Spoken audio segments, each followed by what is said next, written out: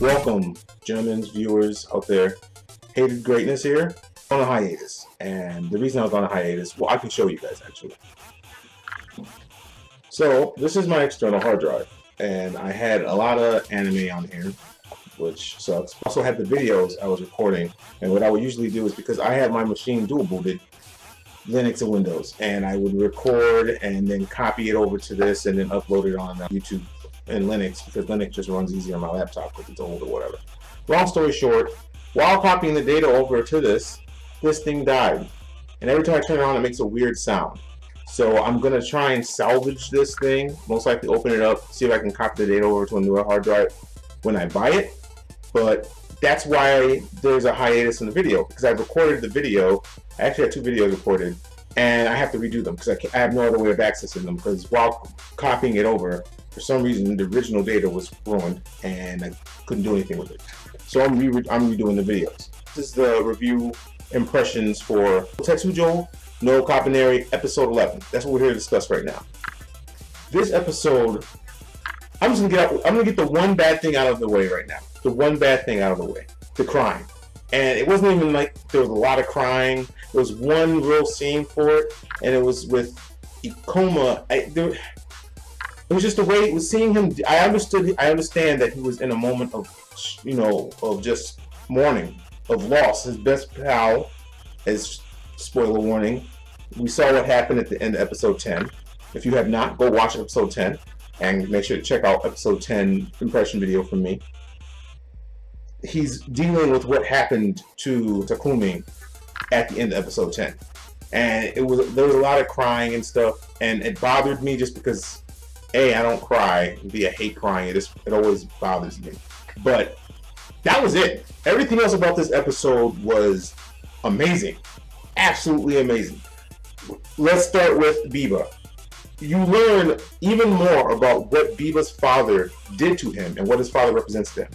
And he, even more now than before, because remember, if you remember before, I was saying I'm not so sure if Biba is this clear cut and dry villain, and then after that I said, oh, he's definitely a villain because some of the things he did. But they always had these subtle hints to something just not being right with him. And you see why that is when you watch this episode and see some of the things his father did and the rationale his father gave him for why he did the things that he did. Essentially, Biba is a product of his environment. He's a product of those who came before him. The apple doesn't fall far from the tree. I don't know if that's accurate. Let's just say that his father ruined him. He had no chance of growing up to be a normal person. And you also see how intelligent this man is. Like, you know when he stopped the plan and predicted that the plan was happening in the last episode, that his plan for taking over the fortress was genius and orchestrated to a T. Again, he's one of the best villains I've seen in a series in a long time. And it's not just because of his ability or his looks or just the fact that, like I said, he's a great tactician and he understands humanity. It's the complexity to him. He isn't a simple, oh, this guy does bad things, therefore he's bad kind of a person. For people looking at this and actually paying attention, you see, like, wait a minute, this person is not just a product of what his father did to him, but he's a product of the world that he grew up in. You know, he's royalty, and there's weird pressures and rules that regular people can't relate to in that. But also just the entire world in this time is bound. They're all weakened by fear. And in fact, I wasn't going crazy early watching this series because it's mentioned here. His father does something to him, and what's his father's excuse for it? It wasn't me. Fear did this to you. And he says this to him as a child. So Biba as a child is going to be confused by this. This is something he's never going to forget. And it made him into the man thing, whatever he is, that we see before us now. In addition to that, my boy, Koutetsujou shows up. My man's hair is wild. He just looks like a genuine Ronin right now, even though he's not technically a Ronin. He looks like one, which I guess they did on purpose because Ayame is not there. He's trying to get back to Ayame. He's trying to get back to his master. So in the process of doing that, he doesn't look as upkept and samurai-ish as he usually looks. He looks like a Ronin. He looks like a samurai with no master, which is a disgraceful state to be in technically. But you find out, they don't explain how he survived the fall or what happened with him and the scientists, but I mean, Kurusu's Kurusu. He survives it, of course, and somehow so did the scientist who was with him, and somehow so did the contents that the scientist was holding. More on that later. Anyway, he runs into Ikoma after the events of that transpired in episode 10. I don't like spoiling too much. I try to avoid it, but some of the things I have to talk about.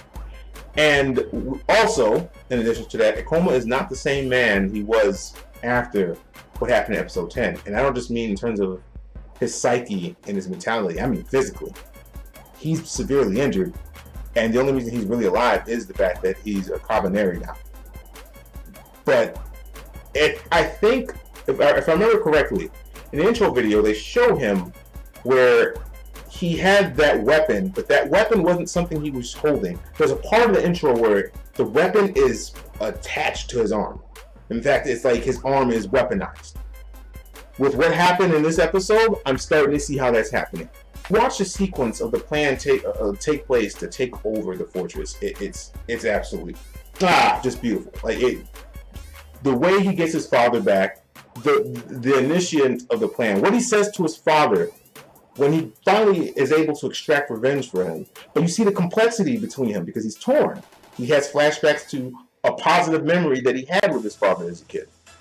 You see someone desecrating his father after he'd already killed him, and Biba wasn't playing that. Biba said, no sir, you get the Cervantes pistol that's attached to this blade, straight to the dome piece, take a nap. That's basically what happened. In addition to that, Ayame, she's always trying to be that pillar of light. And this is the first time we get to see where she's put in a situation where she can't do that. Chaos and fear have just run rampant in that room because of what Biba did. And she cannot calm people down. In fact, her uncle has to take her over and say, listen, we gotta go. Because Ayame, she's a strong woman. She doesn't seem to know fear. She's possibly one of the most fearless people in the show. She's standing in that chaos, telling people to calm down and to try and hold on to their humanity, not realizing that it's not something they can get back. It's gone. Those people are lost causes. We also see the people that are on the Koutetsujou. When they arrive at the fortress, they have this fortress is like the last great pillar in the land that we've seen so far in this series. At least it's the only one we've talked about. There's possibly more, especially with what happens later on. We'll get into that. This place they have super strict rules on who can enter, how they're allowed to enter, and the inspections that are done. And in addition to the inspections that we saw at other fortresses and other fortresses and other towns, they don't even play. It's not a simple, oh, we inspect you for bite marks and scars. If you have none, you're good. Like, no. You're new here. Oh, okay. Here's what's going to happen. For 3 days, you're in jail. Regardless. We don't care. You sit there in jail for 3 days, and then you're free. But before that, you're sitting there. They don't care. And that's what they did to the members of the Koutetsujou. And of course, when you knew this and he utilizes it. The part at the end of the episode where Ikoma is essentially saying, you know what, I've mourned my friend, and now I need to do what my friend would want me to do. Well, what would Takumi want me to do? Takumi was always trying to support me in my fight. He wouldn't want me sitting here and crying. He'd want me to be about that action. So let's be about that action. That's essentially what Ikoma decides for himself. And he literally, my man gets the scissors and gives himself a nice tapered fade hookup. I'm like, okay, I see you with the 2 guard. It wasn't really a guard, it was scissors, like I said, but you get what I'm saying. He hooks his face up to look, I guess, more stern, and it appears, and here's why I say this. They show his glasses, and his glasses are broken, and he doesn't wear them anymore. In addition to that, his new hairstyle has some of his hair hanging over, I believe, his right eye. So maybe his right eye was injured in a fall? I'm not sure. Also, I believe the reason he's also not wearing the glasses is because Ikoma's got to a point where now he just completely accepts that his humanity is gone. Because A, his best friend in the world, his anchor, Takumi, is gone. It was taken from him. And it wasn't taken from him by Kabaneri. It was taken from him by humans. So, again, like, who are you really fighting? Who's really your enemy? It's not the Kabaneri. It's not just the Kabaneri, I should say. regular people. Also, he's come to terms with what will happen. He knows what he has to do to kill Biba and to save his friend. And we know what happened to his friend because we saw it in the last episode when Hirobi was injected with the accelerant. She became a man-made colony, a new, I believe it's called.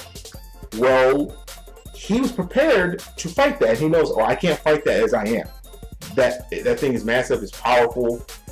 He wants to save her. He finds out that there's ways to save her, and in order to do so, he says, I need to become more powerful than I am immediately. I don't have time to train or wait. This has to happen now.